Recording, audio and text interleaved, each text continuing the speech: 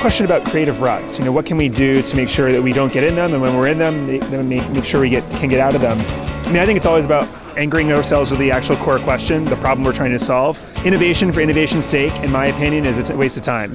I think it always comes back to the problem you're trying to solve. And oftentimes, creative minds can run away with a problem and actually forget the answer or the question they're trying to answer.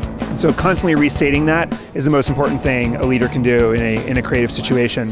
I think we also need to make sure we preserve some time to kind of think through things. These days we're living a life of reactionary workflow, constantly reacting to everything that's flowing into us rather than being proactive in what matters most to us. I'd venture to say that the only time where you're not tuning into your mobile device fervently is probably the shower. And it's probably the last space of sacred thinking and deep thinking and trying to solve bigger life-worthy problems. And unfortunately, showers are pretty short and only happen once, if that, every day. So we need to make sure that we create these spaces for ourselves, and we can't really rely on circumstance anymore. We actually have to be diligent and intentional about it, and then keep on trucking through and solving the problem.